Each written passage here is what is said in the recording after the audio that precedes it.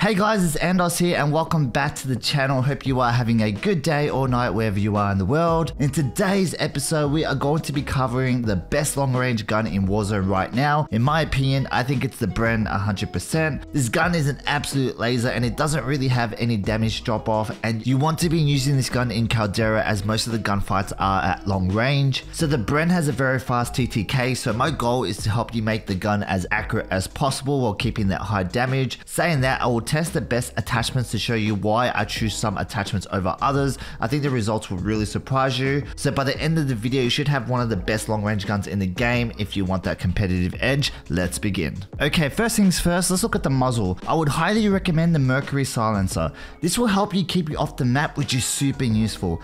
Another benefit of the Mercury silencer, it actually helps with recoil control. It does say damage range is affected, however you'll have other attachments to counter this. Staying off the map and having good recoil control is what we want when it comes to the muzzle. So normally the last attachment you would think is pretty good for the gun. In this case, it's the G28 compensator, which states it helps with the recoil control. So I tested this out against the Mercury silencer. Let's have a look.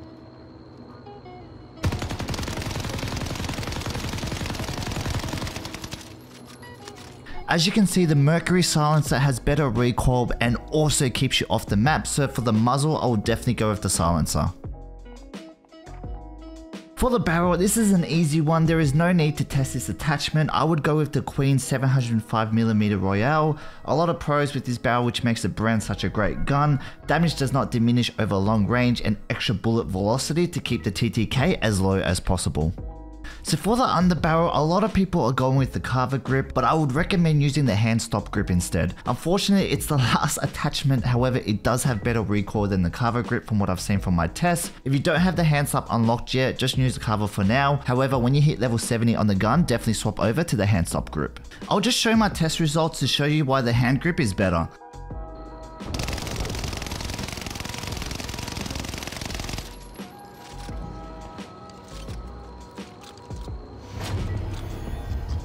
As you can see, the carver grip has a bit more horizontal recoil, which is harder to control. The hand stop grip is just a straight vertical line, which is more manageable. So a lot of people are going with the 40 mag round due to the better accuracy. The 50 round mag does have more damage though, so I just want to test a recoil pattern to see what the fuss is about. Alrighty, let's test the different magazines and see how we go.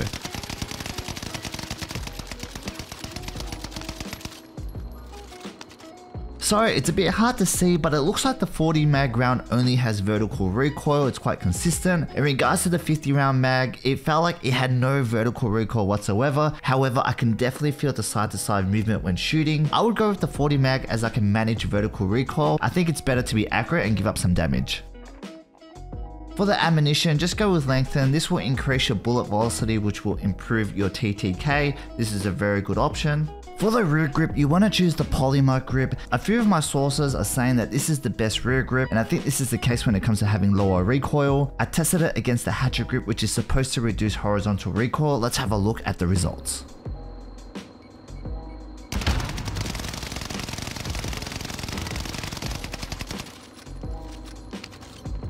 The two recoil patterns on the left is for the polymer grip, and as you can see, it actually has less horizontal recoil and vertical recoil, and also has flinch resistance as well, so I say it's a better rear grip for sure. For the stock, this one I really couldn't tell which one was the best one. There were three really good options: Queen's Model, Hawkinson, and Oak and Shield padded. They all offer great recoil control and flinch resistance, so let's see which one is the best one after some testing.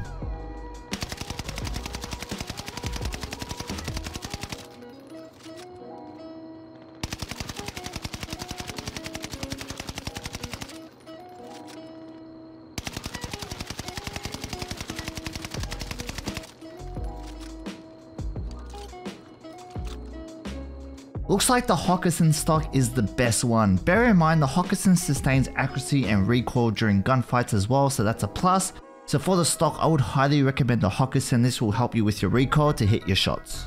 For the perk slot, I highly recommend Tight Grip. This actually helps dramatically with reducing the recoil. I actually did some testing on this as well, and I have to say I'm always going to be running Tight Grip if it's available. For the second perk, I run fully loaded. This is personal preference, you just have more ammo in your gun. For the scope, I recommend the 3 to 6 times scope. It's a really good scope, or you can go with the 2.5 times. This is personal preference again. I did do some quick testing between the two scopes and the recoil patterns were pretty similar. Well, that is it for today's episode. I do apologize if I missed anything. It is Christmas Eve right now, so I just want to get this video out as quick as possible. If you guys found this video helpful, remember to smash that like button. I will be making more videos in the future testing out other weapons, so make sure to sub to the YouTube channel so you don't miss out. If you're thinking about sharing this with a friend, I highly recommend it. A good squad just means a good time. I do stream on Twitch at AndosGaming TV. Come drop by and say hello, you're more than welcome to. Anyways, I wish you guys all the best and good luck on the Warzone.